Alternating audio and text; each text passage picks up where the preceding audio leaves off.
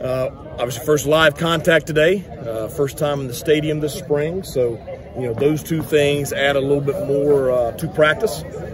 Obviously, pretty enthusiastic out here. I think the guys have had a positive start to the spring. There's been some things we've done well. There's been some things that we need to improve on. But, that's what spring practice is for. First day in pads in the stadium, how much sloppiness was there versus like good quality hitting? Yeah, a little of both. Yeah. Inside run was really good. I mean, it was intense, and it was very physical. And that's what I was talking to him about at the end. That drill is designed for there to be a free hitter on defense.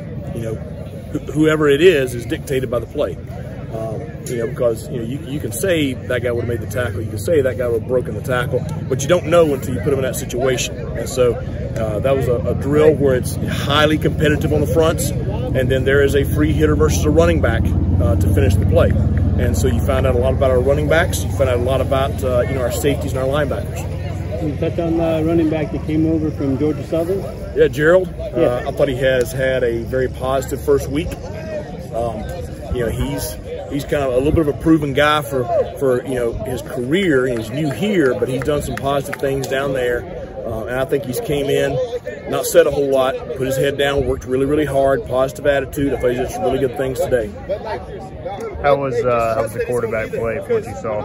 Well, you saw the play there at the end of the team period right there. So obviously Mason is a very gifted athlete. I thought he had some incredible throws today. Thought he had a couple of good runs. I think he has had a very positive start to spring practice. I think Alex has had a very positive week this week also. Raheem's going to be a really good player one day. He has great composure in the huddle. He doesn't get rattled out there, but he's a high school senior in a college football practice, and he's looked like that. So, but certainly excited he's here, and that's a kid that's going to get better every single day. Coach, that defense out there, the secondary really looks long right now. Yeah. They had a lot of length and a lot of speed. How does that play out on the field? Well, first, you look at our box, and we're returning a ton of experience up front. And I think we're going to be pretty solid in the box. We did not play the pass very well last year. We spent a lot of time in the offseason looking at why. Some was maybe some things that we were doing defensively. Some was personnel. And so we have gotten a lot longer.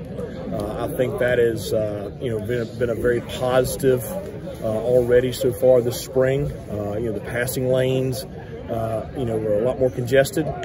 We have a lot of length at corner, and that's caused some problems already for our offense. That they didn't have to encounter last spring. So I think that's something that's going to help us overall.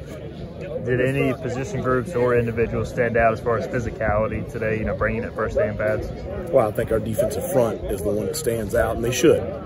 Those kids, they all started as freshmen in 2020. And we brought in JD to add to that group last year, but I mean those kids have been here playing for 3 years, and they're a veteran group and they're a tough, freaking hard-nosed group. So that's the bunch that's going to stand out here early in practice.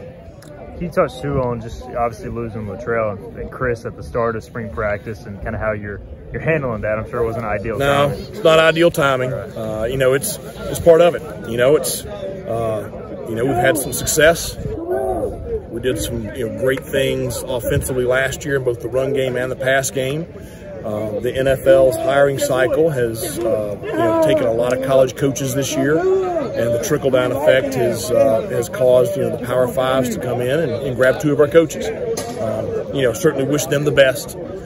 My focus and concern is our players. The positive thing is, with the success of the program, we're attracting very high-end candidates for those jobs. So we're in the process of going through preliminary interviews right now, and we'll have some more serious interviews in the coming week. We do plan to hire an outside receivers coach probably fairly quickly. So it's not ideal, but it's something that we look forward to being a positive force because of who we're going to bring in.